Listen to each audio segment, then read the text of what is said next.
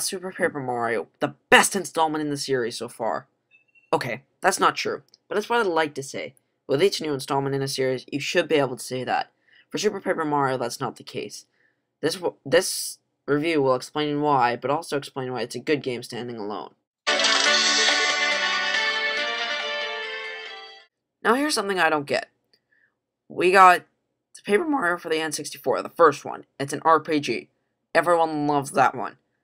Then, for later, they came out with the GameCube version, which is just as good and also an RPG game.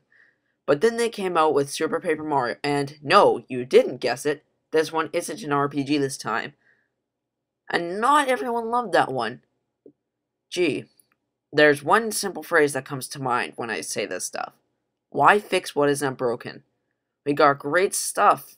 You got great stuff out of the previous two games, and everyone loved it, so why change it? When I think of Paper Mario, I think of a great RPG game. But when I think of Super Paper Mario, it's just so much different.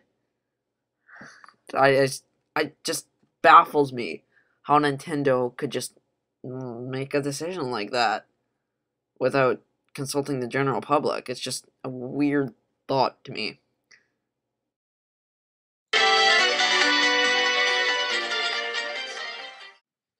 The game starts off with a Princess Peach marrying Bowser, which is being held by Count Black, the main villain for this game. Then it creates this thing called the Chaos Heart, which, well, is what's being created in that picture there. Then then you find out that Count Black is planning to use this for evil. Now, then Mario gets transported to Flipside, where Merlin tells him about this and about how there's a void in the sky and stuff like that. So then he gives you a thing called, well, I'll get to that later.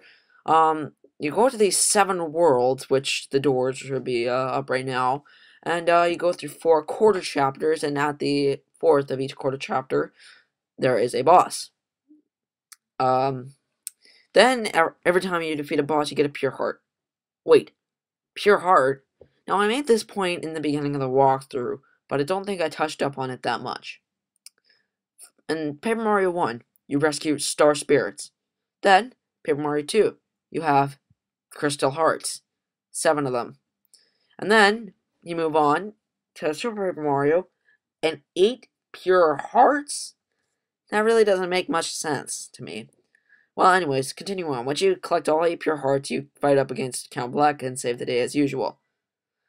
Just a regular day in the land of Mario, of course.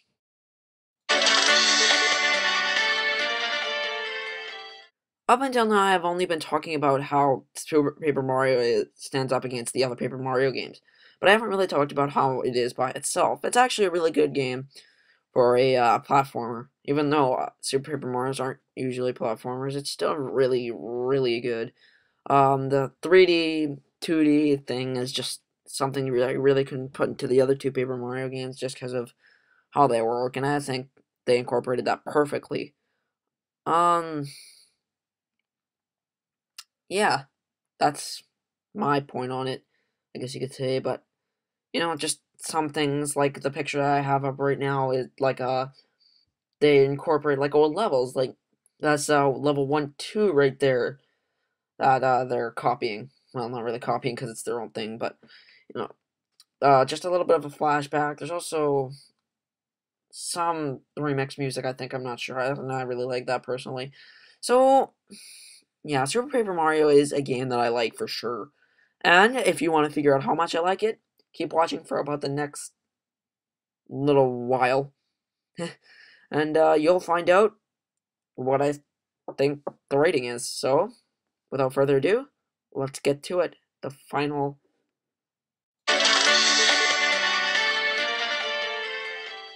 I give this game a 7.5 because I honestly just don't think that it can hold its ground when held up against other Mario games. I mean, the other Paper Mario games, at least. So, for all you guys who really like the game, I do too. It's just when you compare it against the facts, it just doesn't win. So, I hope you enjoyed this, and I can't wait to do Super Luigi Galaxy 2, which I will be calling Super Mario Galaxy 2 for the review. Alright, bye.